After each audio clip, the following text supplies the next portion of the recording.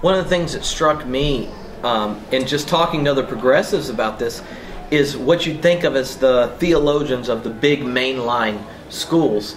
Obama got elected and they're like, oh, one of us is back in the White House. And the question they never asked is it really a Christian endeavor to want to play golf with the Pharaoh?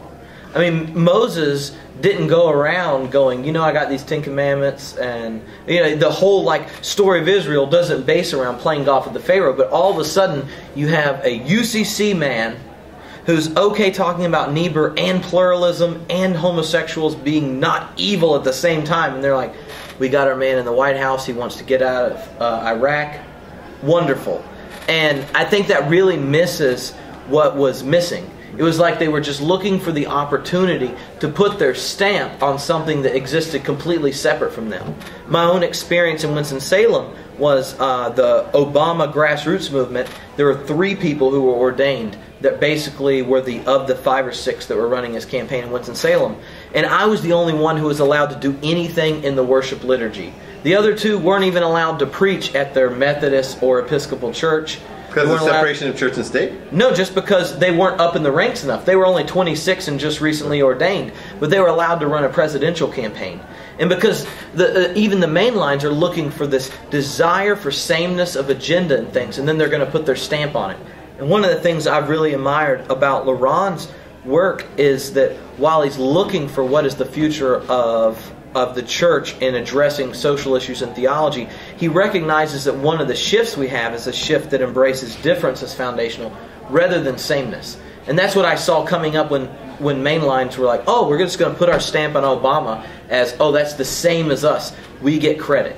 Laron, it sounds like a low and outside pitch. Yeah, thank you. My sense, the one hesitation I have for the way the question or the conversation is going so far is still the language of conservative versus progressive or liberal. And from what I've heard in our conversations is you really want to get beyond this either or. In other words, not just, or as you were saying too, not just get our guy in the White House. So what interests me, I mean, to get to your question, can Christianity, call it progressive, transformative, liberal, new, differentiated, can it get traction in society?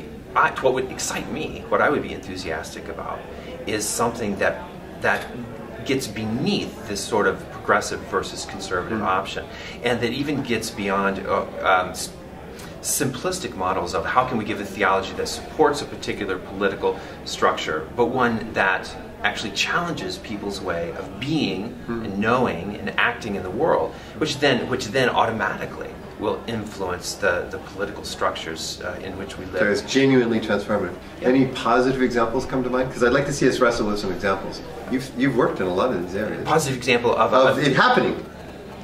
Of actually being changing the world? Transformative. Yeah. Well, I mean, I can say this. I am most optimistic. I think if there's going to be a positive answer to your question, which of course I hope there is, the best candidate in my view are emergent type churches, or emerging, or whatever the latest term is, whether they call themselves that or not. And I think some of the reasons are they specifically are trying to avoid this kind of either or dichotomy. Either we're conservative or we're liberal. And their openness to difference, thanks for that pitch, is one that I think can help us get beyond this sort of either or dichotomy. Mm-hmm. It reminds me of the podcast you did on homebrewed Christianity, the second one more recently, where you talked about this article and the varieties of pluralism. I mean, that's what I hear in the background. Yeah, or on the church, ecclesiology, the 4 marks of the church. Yeah.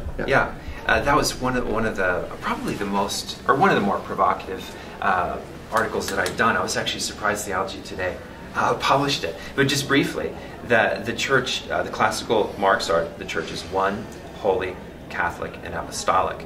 And my argument briefly was that tends to be based on oneness, sameness, protecting the boundaries. And that's true for conservatives and liberals. They're just different boundaries, different samenesses. But I wanted to suggest that the church is multiple, embedded, particular, and hospitable.